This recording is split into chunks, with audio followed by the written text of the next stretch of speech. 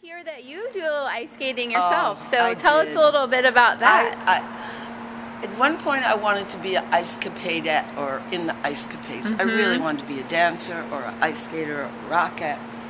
Then I wanted to be an artist, but I skated a lot growing up.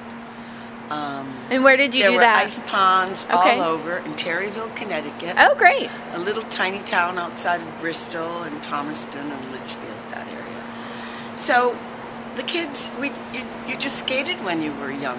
It wasn't like, oh, you go skiing. No, we ice skated for fun. Ice skating part, I mean, that was our activity.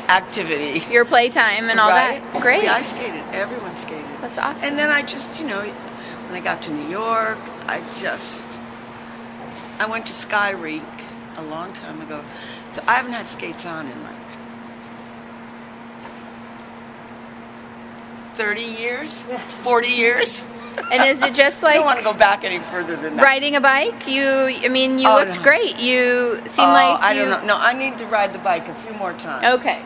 And I hope tomorrow, I got to get me some nice pretty skates later. And I hope I have some time tomorrow to get used to the skates, get used to the ice. But no, I'm definitely going to be held. Okay. By two handsome men, I hope. And whatever happens is funny.